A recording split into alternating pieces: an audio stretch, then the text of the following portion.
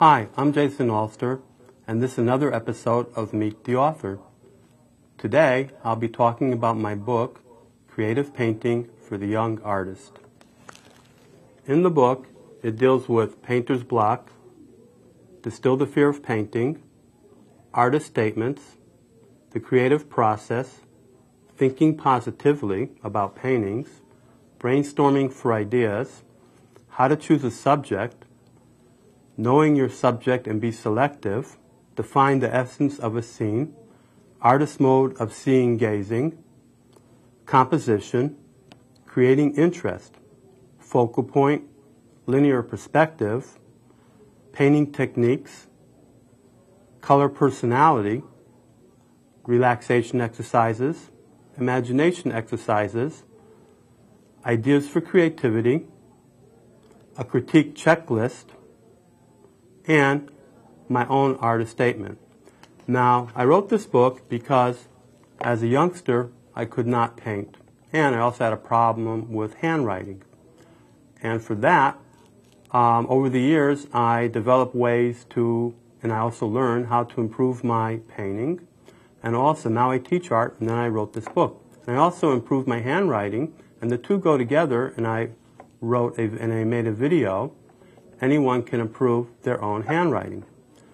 Now, the story behind this book, Creative Painting for the Young Artist, I'm going to mention in a moment, but there's a little bit of an art mystery that I solved to get to the point of writing this book. Now, let me just show some pictures to get an idea. And I did this for youngsters because I really didn't have a book that could show me as a youngster how to paint and how to develop the creative process.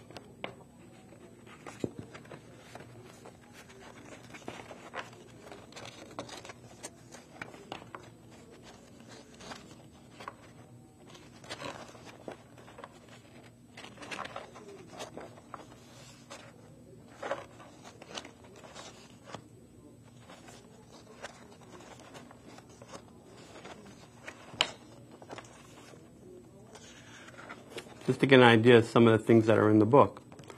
Now, before I started this book, when I was a child, I knew that my grandfather, Joseph Alster, was an artist. And he lived in Poland and in Germany at the time of the Second World War. And he actually went through the Holocaust. But he did not survive. However, he left a painting that my family had. And this painting was over my father's bed post in the house that I grew up. And he painted a painting of a castle, and I didn't know exactly where this castle was because Joseph Alster lived in Poland. He was born in Poland, but he also lived in Germany. So I wasn't sure, was this a real castle? Was this a figment of the imagination? Where exactly this was? And the other question I didn't know, was Joseph Alster a professional artist, a good artist? At the time, I didn't know enough about art to determine that. When I found out, after I became an artist, I found out that he actually was a good artist. I incorporated his techniques into a page of the book. And this way, I brought him back to life. And some of the techniques we'll see in the painting, for instance, is that he did show, like a professional artist, an area of interest in the painting. He did highlight that. He did have a proper horizon line, a vanishing point in the painting. He had lines of perspective, and he also he created visual movement. So yes, he was, in a way, a professional artist. And I was able to bring him and his influence on myself as an artist through putting his painting in the book and using that to sort of like bring his painting style back to life. And because I wanted to find out more about him, I made trips all around Europe, in Germany especially, to try to track down where this painting might have come from. Before I go on, only recently it has been available from the Holocaust Museum in America. Transcripts of people who perished in the Holocaust, and we actually got a transcript of my grandfather, who was in the Buchenwald concentration camp. Now, Alster is a name I knew of a river in Hamburg, Germany. It's the a lake. It's the Alster Lake.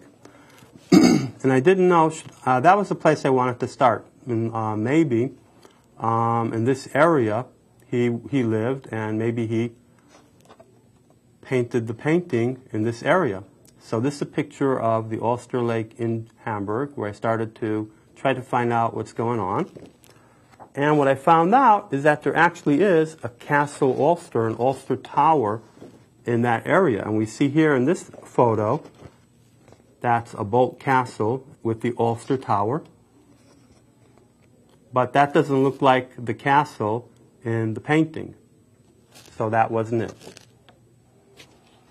And different trips that I stopped over in Germany, because I lived in Israel, and I would go back and forth between American Israel, and I would stop over in Europe on different trips, and also made some trips to Europe. One of the places I stopped in, traveled around in Germany, was near the Neuschwanstein Castle. And here's a picture of myself in the mountains in Bavaria, near the Neuschwanstein Castle, which we'll see is the Cinderella Castle, more or less. That's what it's known for. Looks like the Cinderella Castle. A beautiful, beautiful castle, but that is not the one in the painting. So I had to keep looking. Coincidentally, in that castle during the Second World War, a lot of the paintings that were stolen during the Second World War were hidden in that castle and freed by the Allies, of course. And there was another type of style of German castle in that area. And again, that doesn't look like the painting. So I had no idea what was going on. And I kept searching, and the years passed by, and I still couldn't find the castle. Then one day, my daughter, I was talking to her about our roots in a book that I was writing, Leaving Home, Going Home, Returning Home, a Hebrew-American Sojourn in the Land of Israel. And in this book, I actually talk about my travels. When I went to Germany, I had to make a decision if I wanted to go back because of the Holocaust. In the end, I did, and meeting different peoples that lived there and my experiences, very interesting. And I talk about that in the book, Leaving Home, Going Home, Returning Home. So in the end, when I was talking to my daughter and telling her about my roots, a thing called Google Earth had just come out. And so I said, you know what, let me start looking for castles in Germany through Google Earth. And I started going through every single castle that I can find under castle images. And lo and behold, I found the castle that looks just like the one in the painting. However, if you see, it's a very unique shape. But you see in the photo, there are 2 spires, whereas in the painting, there are 3. So we had something similar. It looked like the castle, but was it the castle? Why is there only 2 spires versus 3? And one of the ideas I had was that maybe during the Second World War, there was damage to some of the castles in the military things that were happening. Well, going a little bit further back, I found this photo, and it turned out that this exactly really looks like the same shape of the hill in the painting again, if we have a look. Very similar, this high, unique, flat top hill, okay? And it turned out that this is the castle. And the name of the castle, it turns out, is Drachenfels Castle. It's the castle where the story of a dragon that was slain. Dragon, Fels, was fallen, slain. And this is a painting of a famous story, the Drachenfels story, and it's actually a book. And if we look at this map, I had been in where the Drachenfels Castle is. It's over here. It's on the Rhine River. And myself, I had been in my journey, not too far away. I'd actually been in Frankfurt, which is around here, and in Bavaria and Munich, which is right around here. So I was traveling around the right area. I just didn't get to see the castle. I should have taken a trip down the Rhine. Maybe I would have seen it. And here is a painting by another author, another artist, and we see just the two spires of the Drachenfels Castle.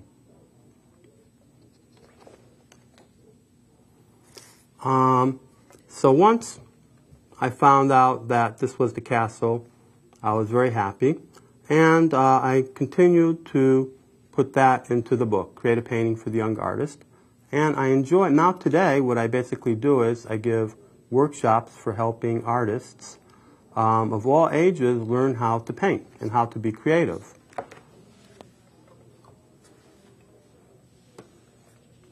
In addition, let me show another painting.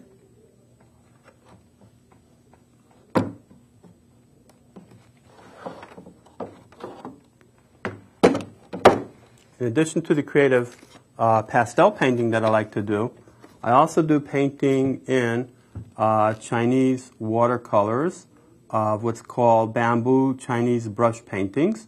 And I give courses here in Wethersfield and in Glastonbury right now in adult education, but also wherever I have an opportunity to get an offer to give a course, all ages, youngsters, adults, senior citizens. I give courses on painting either Chinese watercolor brush or pastel paintings. And I wanted to read a little bit about the courses. So, creative pastel painting. Learning to paint is easier than you think. With creativity specialist and author of the book, Creative Painting for the Young Artist. Learn the secrets of thinking, seeing, and being creative just like an artist. Develop an artistic mode of seeing.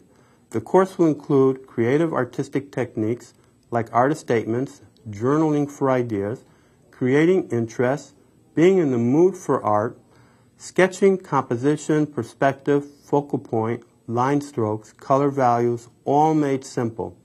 Learn to critique a painting. The student will complete a pastel painting that they will be proud to hang up.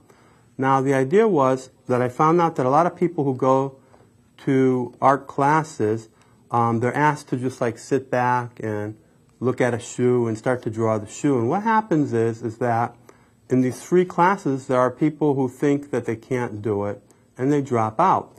And one of the ideas I found out by working with students who have learning challenges, I used to work with students who have attention deficit disorder, and I wrote a book, Being Control, Natural Techniques for Increasing Your Potential and Creativity for Success in School. When I work with people with learning challenges, I found out that it's about teaching different techniques and letting them get the small picture versus the big picture. And as I mentioned, one of the things I talked about was working with handwriting. And we have in the book the handwriting, and that goes along with the idea of the painting, because in the book itself of Creative Painting, I added ideas about handwriting. And the ideas of improving your handwriting and vice versa is that if you think and see like an artist, you can improve your handwriting. And the two go together. If you know how to paint, your handwriting will also improve. And some of the things I talked about in improving your handwriting are keeping all letters, having uniformity, keeping the letters the same height, keeping equal distance between the letters and words, writing on the line, not above or below it, keep letters in the same direction, how to hold the paper so that won't slide, and when you're writing, also how not to have too strong of a grip. So it's about all the little things that you need to have to add it all together to get a better handwriting. So I combined the two, the handwriting with the art. Now, as far as the bamboo painting, how I got into that, well, Chinese bamboo brush painting, the bamboo is said to represent China. Strong, but also flexible. Chinese brush painting is meant to be more than a representation of an object. It is also a symbolic expression. Painting the leaves and stem, but never the whole plant, bamboo painting is all about the beauty of line. You will be amazed at all the different qualities of line you can achieve with just one brush, simply by changing the angle and pressure with which you hold the brush. Chinese bamboo brush painting lessons include brush stroke techniques, brushes used, Chinese ink, using rice paper composition, and space. And that's a very relaxing thing and a fun thing to do. And many people who do the Chinese brush painting, they say because they think it's easy, but in reality, there's a lot of technique involved. But yes, it is easy. You can learn to do that in a minimal of sessions. And I enjoy it, and whoever does it becomes really hooked on that sort of thing. Now, another thing that happened over the years, because I was an artist, is I also wanted to show that I developed my own technique for teaching students how to be artists, a shortcut, especially for students who don't know how to draw. They like pastel paintings because it's colorful. You're using a pastel chalk and on a pigment, and it's a lot of fun. Reminds you of when you were a kid. But a lot of people really have a problem drawing. So one of the things I did, and I think this is very unique, I took the pastel paper and I took a photo, and the photo I printed on top of the pastel paper. And in the end, you just draw with pastel over the photo. So you're not really having to draw using the photo as a base, but it's not on photographic paper because that won't soak in the pigment from the pastel. So I put that on pastel paper, and I was able to print that in the printer. And here's an example of a painting. Now, this is not my photo in this case, because this is one of the very first ones that I did, and I actually like this photo. It's of a door in Greece, but what you see is not the photo. What you see is pure painting on top of the photo. And another example, this one actually, the photo I took, it's of a city, an old Nabatean city in the desert of Israel called the Negev, and it's called Advat, A-D-V-A-T, and it's sort of like Jerash in Jordan. And again, I took the photo and I printed it on pastel paper, and this is what I got in the end. And you can really get into fine detail without even knowing how to draw. And you have the fun of painting without having to draw it, and it still comes out beautiful. Maybe there's a little bit less of the creative technique, but for artists who are starting, it's a lot of fun. At least they get a very nice painting, and it is a painting because the photo is underneath, but it is a painting on top. And part of the idea how I had that is because I noticed really good artists in pastel, what they're doing is they're using watercolors underneath the pastel. So it's called what's called mixed media. And they're putting the watercolor under the pastel, then they're drawing with pastel above the watercolor. And this is giving a certain see-through, shine, mixed media technique, and it has a really, really beautiful effect. And I think I captured that with actually doing the photos and then painting on top of that. Well, that's about what I have to say for the book Creative Painting for the Young Artist, and I hope you enjoyed the show. Stop.